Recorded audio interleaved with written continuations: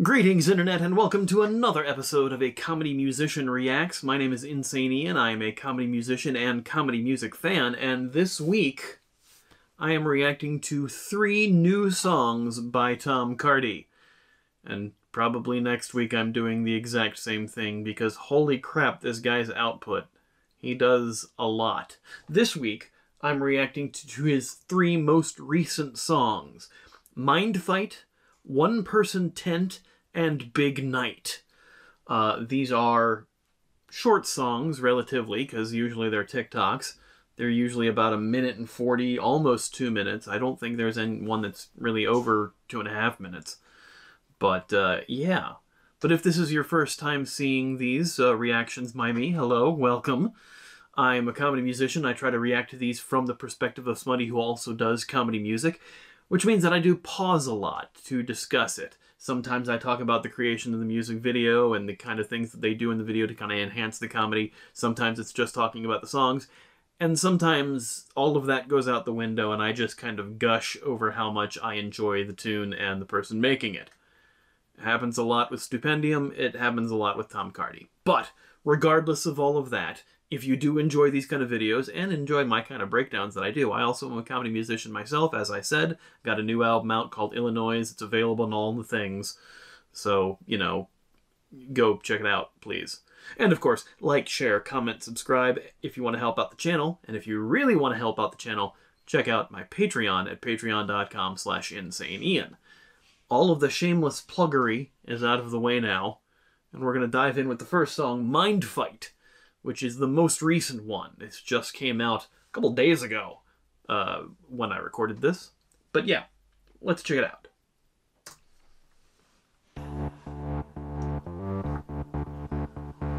Yo, motherfucker, did you just bump me? It doesn't take much to make me angry. So coming in hard at the top. Something about Tom's songs that I really enjoy. Yes, I'm 9 seconds in and I've paused already. Yeah, that's the kind of thing that I do. They're all, like, the electronic instrumentation is always very peppy and catchy, and he's got this very big Flight of the Conchords style to his delivery, which I think is also great, but it ends up, all of his songs, or all of them, every last one of them, a friggin' bop. So, I have no doubt in my mind that these will be the same. But I already see where the song is going. It's called Mind Fight. And he's talking about getting into an altercation with someone, bumping into him already. Doesn't take a genius. Alright.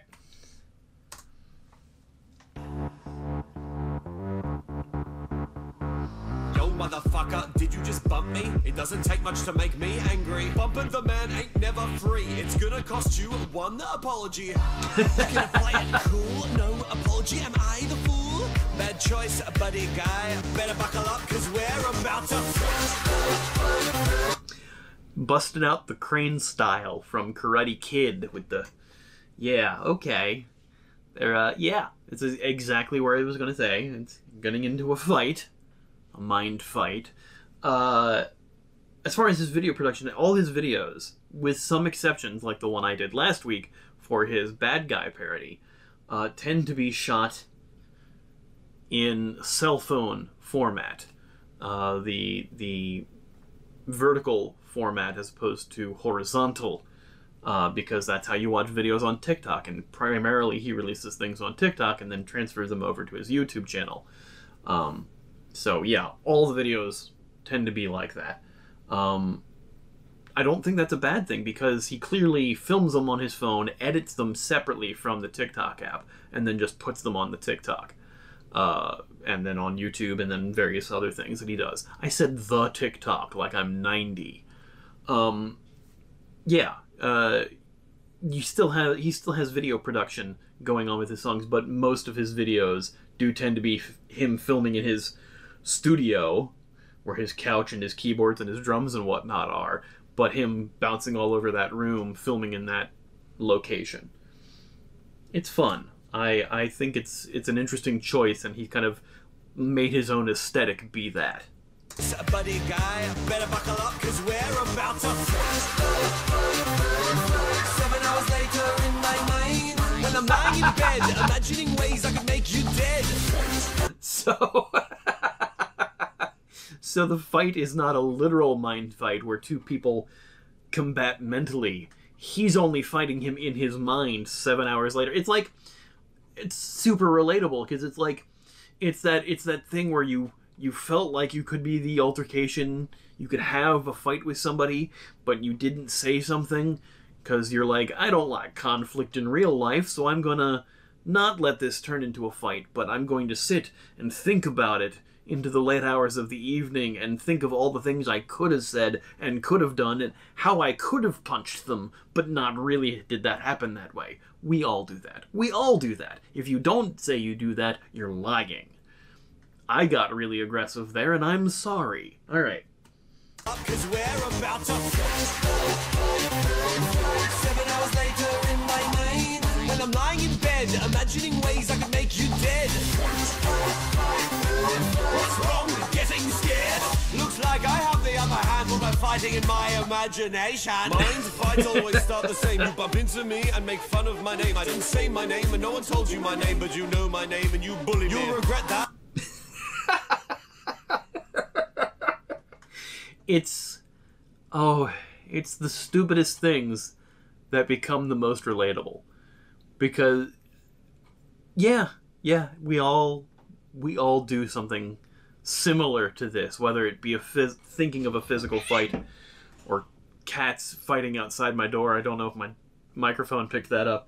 But yeah, you know, if it's an argument that you wish you had, like if I had only had the courage to say something and the altercation would have ended differently, or you know, somebody was bullying me and I didn't stand up for myself and think about it hours later what you could have done. It's always, whether it's a physical fight or an argument that doesn't go your way, a lot of people do dwell on those things to kind of build through it. I love comedy that's relatable, is what I'm saying. I know I said that same thing earlier in the video, but yeah, words. I'm out of practice for this, guys. I took a couple weeks off and trying to get back into the swing of things. Whatever, it's fine.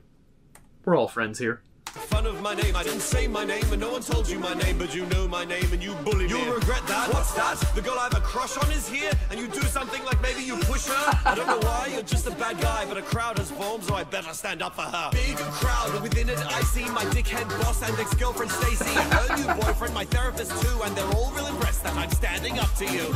Just all the people that you want to impress and all the people that have wronged you in the past that you want to make them see that, yes, I'm actually really cool and a good person. Yeah, it hits home. And also he's doing this whole part of the video in his mind, so his eyes are closed. He's doing the cinematic thing of when I'm concentrating, I'm pointing at my head.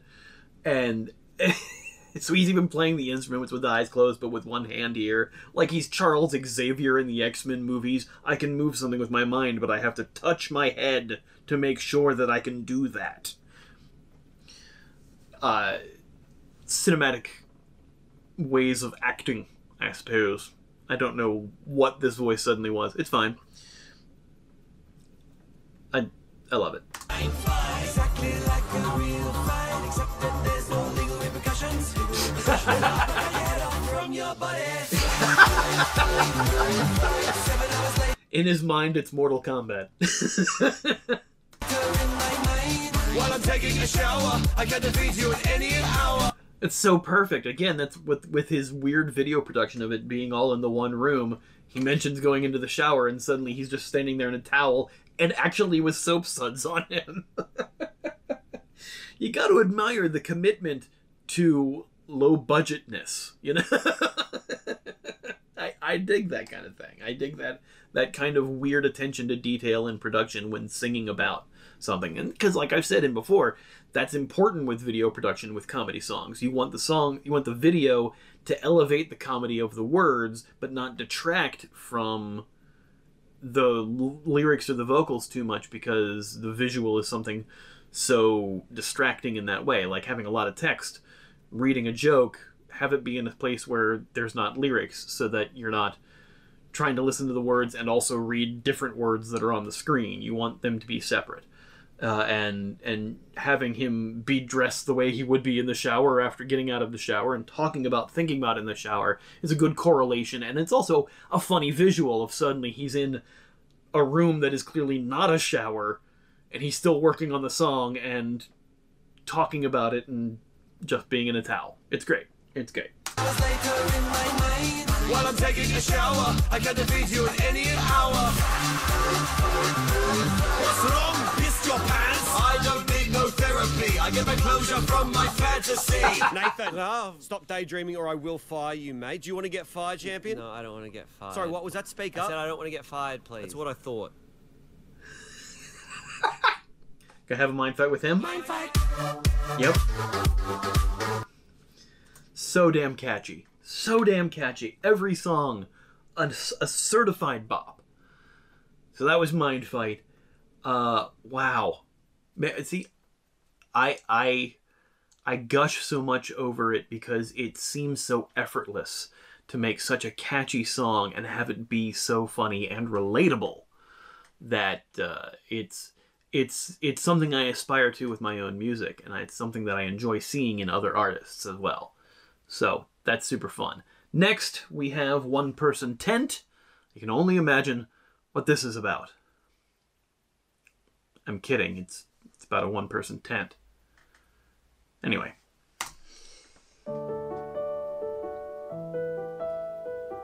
More real piano sound rather than electronic. I don't want to make things weird, but I remember just what you said. And I'm starting to think that you lied to me when you said you bought a two-person tent. It's just not the case, because your feet are stuck up in my fucking face. I hope you know where the receipt went for this obviously one-person tent. This is a very Flight of the Conchords sounding style song. Because they tend to go back and forth through different musical styles themselves, but just the way the verses are layered and just kind of the melody itself kind of sounds reminiscent of some of their songs that kind of start a little slower and more acoustic or whatnot. And also, I hope you know where the receipt went rhyming with tent in the chorus there with to return this one-person tent. It's a simple rhyme, but at the same time it's kind of genius in the way that it's inserted in there and makes it seem more like their style of writing too. I know he's a big fan of them. He covered their song Carol Brown, which we reacted to once before. There is a playlist at the end of this of all the different Tom Cardy songs I've reacted to, because it's been enough that it requires a playlist now. But I enjoy the structure of this. I've been listening to some Flight of the Conchords again recently, and this is very reminiscent of their style, to me anyway, to my ears. Give face. I hope you know where the receipt went for this obviously one-person tent. You see, sometimes they use a picture of two people when there's really just room for one. Cause the people in the picture are very small children and you are very tall.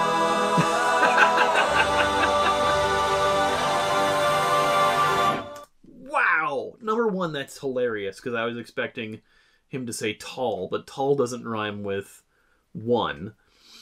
Because they say very small children, and I wasn't expecting it to rhyme with the previous line, because, you know, you are very tall, these children are very small, but, you know, he was saying two people, and you are clearly one, rhyming with dumb is a slant rhyme, but still, that was already great, but also his harmonizing with himself in that section, giving it almost this choral rise in the production, is fantastic. That's another thing. His music production is always top quality, and it's clear that he does it all himself, because he's there playing all the instruments and everything. But yeah, that was a really nice moment, and really funny too. You're a very small children and you are very tall. four-part harmony. I'm sorry that I called you dumb. And I'm sorry that I did it in harmony too. I was just pointing out how it's four-part harmony. And self-aware humor, again, is something else that I really enjoy. Meta humor is a big thing for me, but self-aware humor is very nice because, you know something is funny. You've just laughed at the funny thing, and then him pointing it out is also self-aware, and I always find that kind of thing funny.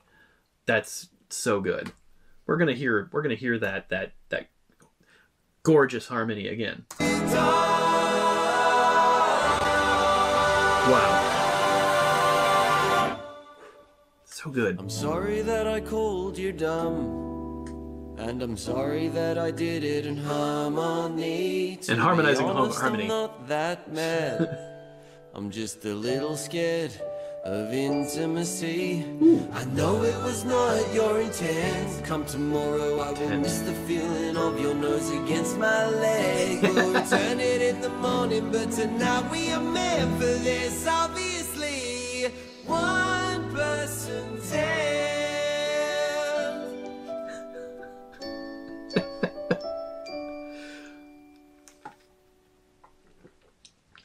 The slow blink at the end. I love the way he ends videos because it's always like with like almost a non-expression staring at the camera, just like, okay, I'm done now. What? You know, I dig that. It just strikes me as funny. Rhyming intent with tent is not a great rhyme, but it's funny because it's about tents. So MC Lars has a song called Summer Camp Love is Real Intense because it's real intense instead of intense. I know it sounds the same, but words in a tent with plural, so intense, but also intense, like not two words, one word, intense. Something being intensely weird. Sure, there, I've explained it now very goodly because I am with the words speaking fine. Moving on to the next song. This is Big Night, the third of 3 that we're reacting to this week. 3 more coming next week of Tom Cardy's. 2 more recent songs and 1 song that is from his actual album that I never got to reacting to on this channel. Many people have asked for that one, so that's coming up. It's not Have You Checked Your Butthole, because I've heard that one numerous times. This is Businessman. But that's next week. This is Big Night. That's this week. Yes. And also, I'm supposed to do a live stream at some point. I know I said in the previous video I was hoping to do it this coming Saturday, which would be tomorrow by the time you all see this video. I don't know if my schedule is going to work out for that. Sorry. So there's probably going to be a community message before I post this video, but in case you didn't see that and only are hearing it through this, sorry. Big Night, here we go. And you're high on acid, and you want to go home, but you can't go, because your friends are here. His costumes, when he does costumes, they're so minimalist, and it's always just him, not even shaved, just so funny. Like, he shaved for the Naughty or Nice Christmas video. So Jeffrey the Elf was shaved, and some of the other characters who Santa was saying were naughty were clean shaven, and some weren't. But usually doesn't always do it because it takes time to get that glorious mustache back. But the wig, the glasses, and yet kind of a frilly shirt, big at least, and then just his regular shorts. It's funny to me. And also, what a great opening line. But you can't go, because your friends are here. There's a Russian man, and he's really angry. I don't even know who that was. So you buckle up, cause it's a big night.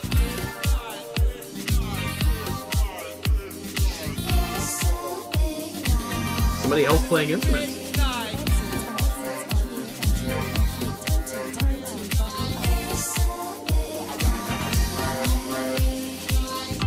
You're lined up for the toilet, but the line's not moving. You're outside a broom closet. It's been 2 hours. Yeah, that's a lot of parties sometimes. Russian man's back. He's getting more angry. So I'm off to the dance floor. Bitch.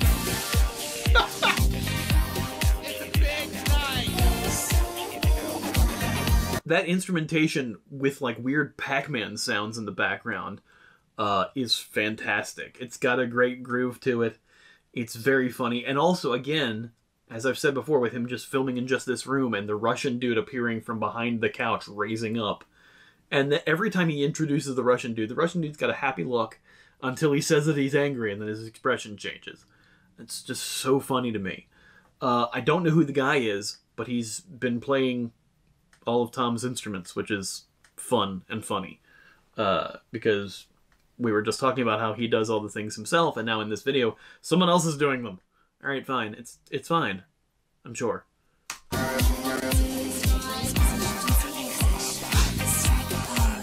Strike a pose.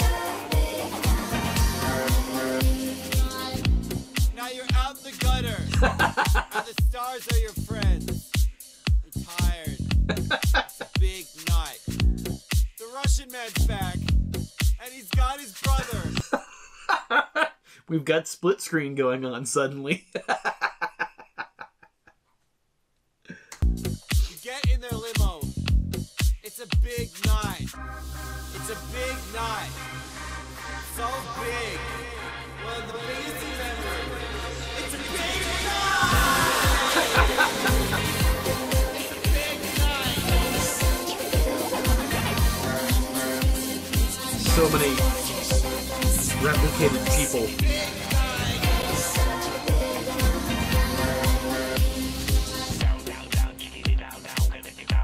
It's a big night! Wow, that was fantastic. Not my favorite out of the three. Kind of a light one to end on, but as you can see, High Five is next, but that's next week. Tune in then for more Tom Cardy reactions, and then after we get through those, I'll be jumping into some more requests from people that a lot of people have actually been asking for, including Jazz Emu will be coming up, and of course also Dan Bull's Broccoli Bars. Several people have requested that. Going to do some random encounters more, and all sorts of other fun things that people have been suggesting. Thank you for leaving those types of comments in the comments below. Again, if you'd like to help out the channel, you can join the Patreon. Just $1 helps out, but if you want to get these videos early, that's $2. You also get my music videos before I release them, and so all sorts of other goodies as well. Thank you all for watching. We'll see you next time. Bye. Now L is hunting me. He thinks that I'm the Kira. I met him and he's like me, only kinda weirder. He likes coffee with the sugar, man is into sweets. Is picking on the net, he's always in his bare feet. So now I'm on the task force, trying to catch myself. Living that double life, no one suspects me here but L. And now I have a girlfriend, she has a death note too. Started as a copycat.